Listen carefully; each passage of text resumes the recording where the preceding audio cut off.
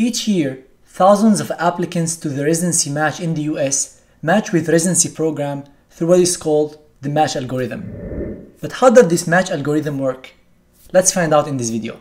So to explain the match algorithm, I want to give you an example of an applicant who ranked 10 programs they interviewed with. Let's say the applicant ranked program A first, and program A only has 10 spots.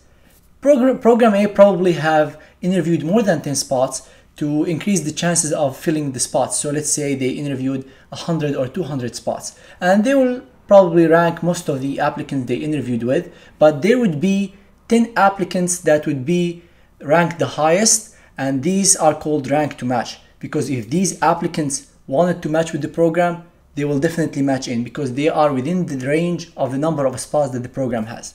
So let's go back to our applicant. If the applicant wanted to go to the program A and ranked program A first, the applicant has two possibilities of matching with program A.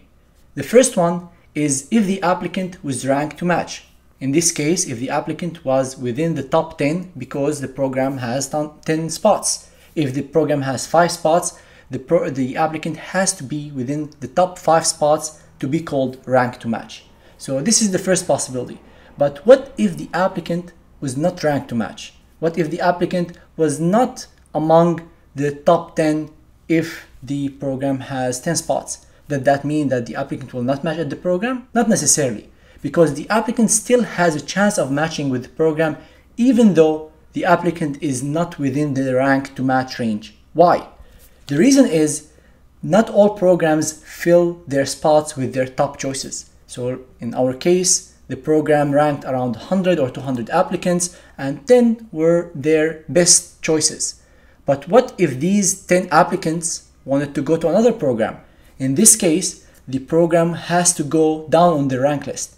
So an example, let's say applicant number 2, 3, and 4 did not want to go to program A. So the program now has to fill the 10 spots. From the top 10 they have, they were able to fill 7. But these 3 applicants wanted to go somewhere else. So now they go down on the rank list 3 spots to be able to fill the 10 spots that I have. Let's say the program was not able to fill any of the spots from their top 10. They go down their rank list until they're able to fill 10 spots. So if our applicant was ranked 11 or 12 and the program went down that far, the applicant would match at the program. So even if the applicant was not ranked to match, but was ranked close enough in case the program went down and the applicant was within that range, the applicant would match at that program. So the applicant has two possibilities of matching at the program they wanted.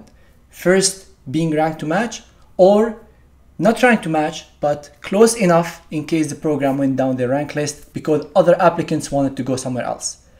What if the program did not go far enough? Let's say the program went down but to number 15 and the applicant was ranked 20. In this case, we would go to the second preference for the applicant. Let's say it's program B, and the same process repeat itself. So if the applicant was ranked to match with program B, the applicant would go there.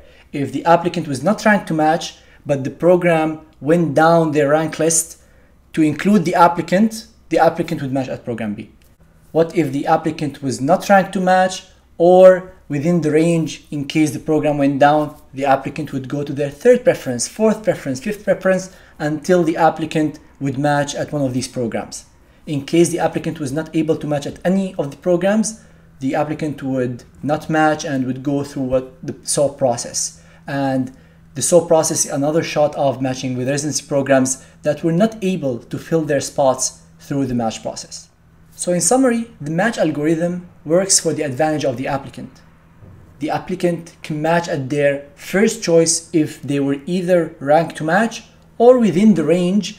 In case the program went down, they would be included in the number of spots that the program has. If the applicant was not able to match at their first choice, the applicant would go down to their second, third, fourth, fifth, and so on until they're able to match. If the applicant was not able to match at any of the programs, the applicant can go in the SOAP process to have another chance of matching with residency program.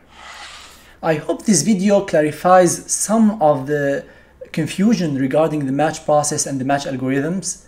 If you still have any question about this process, feel free to leave them in the comments below, or reach out to me on Instagram or Twitter at Malki Assad, or my Facebook page, Malki Assad MD. If you find any value in this video, please hit the like button and consider subscribing to the channel so you get notified about future videos I post.